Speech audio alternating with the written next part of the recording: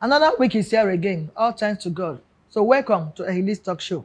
Vivid View. Say and do it.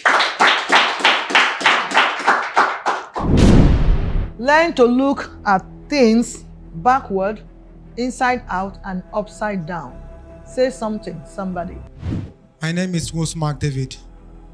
For proper judgment, one should be able to examine things thoroughly from his or her own view and even from other people's view in order to strike a balance. Thank you. My name is Eddie Daniel. My own contribution to Ehili's Corner is that there are two sides to every story. You don't listen to one side of the story and just arrive at a conclusion. You need to see things from both angles, left, right, front, back, inside, out, to arrive at a proper understanding. Thank you. So for me, what it means is being thorough and wholesome in your decision. It could be for what you want to study in school.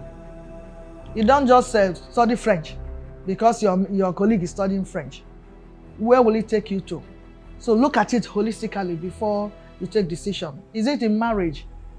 Is it about your health? So look at it. Don't just stay one place and just conclude that everything is okay. And so even if workplace, in your career in life, look at things holistically, view it backwards, upside down, and anyhow. Then you'll be able to come out with a decision. And when you do that, you'll find out that you will not go astray. But when you jump into issues, it becomes a problem. But having said this, we continue with our study for today. Interestingly, tackling major health challenges is the topic for today's consideration. It is time for a break, and when we come back, the guest will be introduced. Please stay tuned. Vivid View. Say and do it.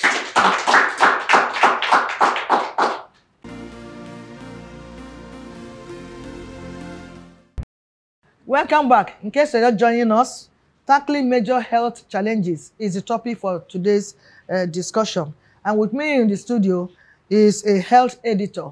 Let's make welcome Mr. Shola Ogundipe. Vivid View. Say and do it. Before discussion proper, please follow us on social media handles as displayed on the screen. Mr. Shola, you're welcome again.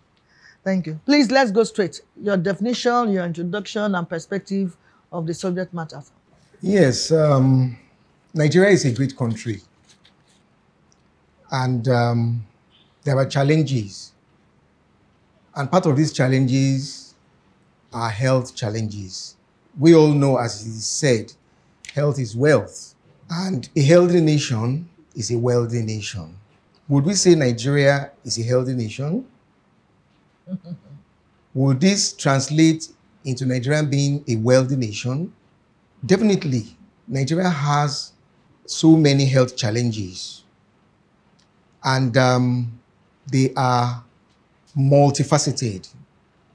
Because some of these challenges, they are as a result of the attitude of Nigerians. Some are due to the environment. Some are even due to genetic composition. Some are preventable, some are not preventable. But what is really important is that these challenges have impact on the lives of the Nigerians. They have economic impact, they have social impact, Yeah. and they have a lot of other impacts. So as a result of this, we need to tackle these challenges. You will all agree with me that one of the major challenges that Nigerians have, one of the biggest health challenges in Nigeria, is malaria. I'm sure there is virtually no Nigerian today, if you have not had at least one bout of malaria For the beginning of the year. yes, then you're lucky. Because from the World Health Organization figures, we're told that Nigeria has the highest burden of malaria in Africa. And Nigeria is one of the 4 countries in the world that make up more than 80% of the global burden of malaria. So you like to admit that that is quite huge. Now, 1 in about 4 or 5 malaria cases in the world, it's a Nigerian that is affected. I mean, this gives us a picture of how big this problem is. Another problem, health problem in Nigeria, is malnutrition. There are different shades of malnutrition. Malnutrition has so many faces. We can talk about undernutrition, we can talk about stunting, we can talk about wasting. I will just look at children, because children are the most affected. From the same World Health Organization figures, we're told that 6 million children, Nigerian children who are under 5, are malnourished. And about 2 million of these, 6 million, are severely malnourished. There's a particular type of malnourishment that is called severe acute malnutrition, SAM. Children, children that have that particular problem, they are shorter and, shorter for their height, for their age, and also, do not weigh enough. They have retarded growth. Exactly. Yeah. So there are so many, but I also want to talk about maternal mortality. We are all aware that one of the biggest health problems in Nigeria is a woman giving birth and dying. Giving birth and dying. Or the baby dies. Yes, dying to give birth. Nigeria has one of the highest maternal mortality cases in the world.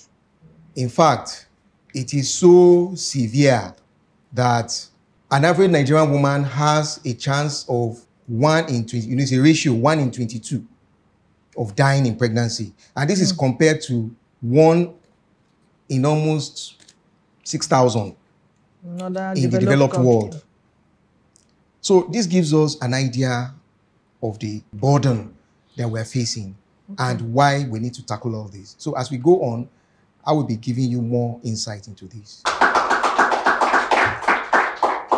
Thank you so much for the contribution made so far. The points you raised are glaring before us. Every of us know that malaria is a major issue here in Nigeria. So it's not again saying that is what we're experiencing. And well, I think our government has been trying to fight it and see, but there are other things that we might need to do for us to solve this problem of malaria once and for all. So what are the likely causes and symptoms of health challenges people face today? Oh yes, like I said earlier, attitude. The average Nigerian does not have a health-seeking attitude. I mean, we don't believe that, you could go for checkups. You don't go for checkup, yes. Go for medical checkup, routine checkup. Do you do that? Then lifestyle. The kind of lifestyle you live. Anything like you eat. Yeah, many of us, we are not too health conscious. You try to walk. There are 24 hours in a day, if it's possible.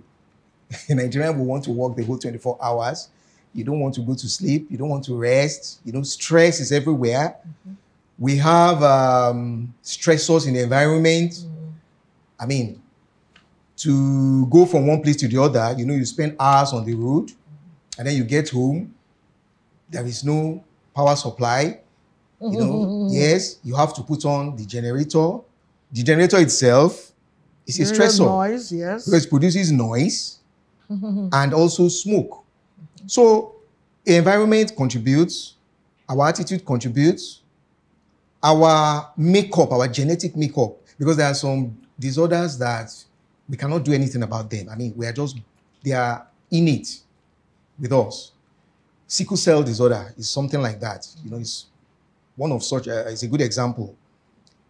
So, and because we don't choose our parents, we don't choose our lineage, so we cannot do anything about that. But that does not mean we are helpless. Our lifestyle too contributes. Yes, our lifestyle, like I said, yes, our lifestyle. Not that drinks and smoke, taste substances. Definitely. Some of us are careless. Yeah. We are careless with our health. We take a lot of, we take alcohol. It's not that alcohol is bad, but it should be in a moderation. large quantity. Exactly. That's what we're We talking take about. some drugs. There are some drugs we are not supposed to take. We take them. Even food. There are some foods we shouldn't eat, or we eat in moderation. So lifestyle, we don't exercise. Also sleep well. Exactly. Like These I said. are issues. I'm sure somebody will be thinking if I will not come to it, Government. Government has a big role to play. It is a right. Good health is a human right. Every Nigerian, reserves to have that good health. And the government should provide it by making sure that the environment, the community is conducive.